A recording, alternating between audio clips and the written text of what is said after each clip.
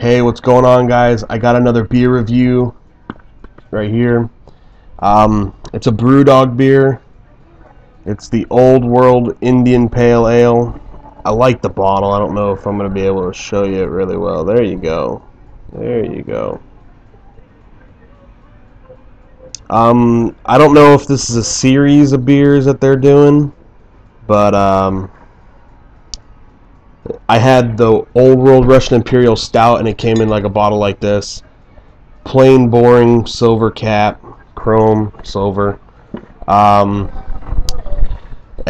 it comes in at 7.5 ABV. So it's, I guess you can call it a double.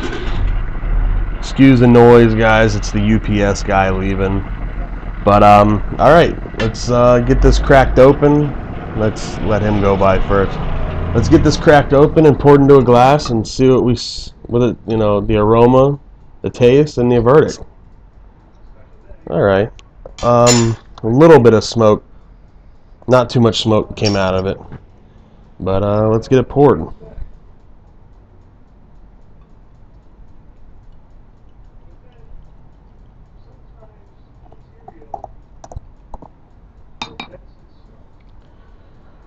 Alright.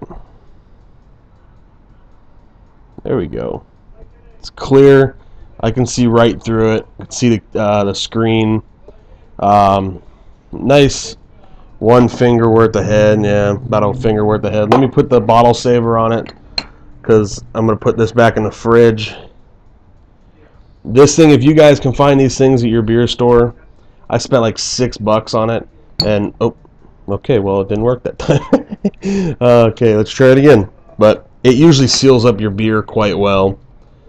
So, it's definitely worth, you know, the $6 if you're going to be the only one drinking the beer. There we go. That sucker ain't coming off no more. But, it's saved me a lot of beer, especially if I don't drink them all in one night.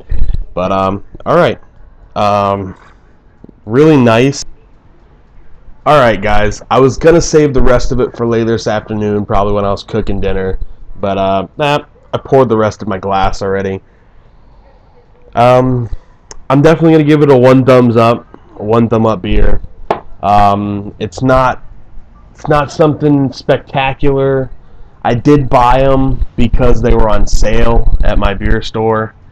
I think I got them for like $3.50 or $4 each. And they had a lot of them. Same thing with the Old World Russian Imperial Stout from Brewdog that I did in my my past videos. Not very recent. Actually, yeah, it was like 2 videos ago or something. But I'm definitely gonna give it 1 thumbs up, and you know, if you can find it for a reasonable price in your beer store or around your area, I'd say try it. It's something that's, you know, if you like bitter Indian pale ales, this is right up your alley. It's very bitter, all the way through the mouth. Front of the tongue, a little bit of bitterness. Middle, it flattens out a little bit, and the back of it, bam, you get a huge bitterness in the back end of the beer. But other than that, I actually drank the first glass I poured of it pretty quick. I had maybe like this much left, and I was like, just pour the rest of it in there. But I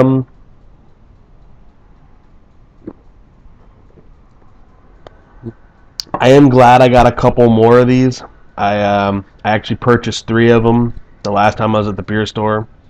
Put 2 in the fridge, and then put 1 in the cellar, because it does say on the back of the bottle that best before 07/01 of 13, and this is from Scotland. So I'm going to take it's January 7th of 13, because I know they do their dating system back a little backwards compared to us in the States.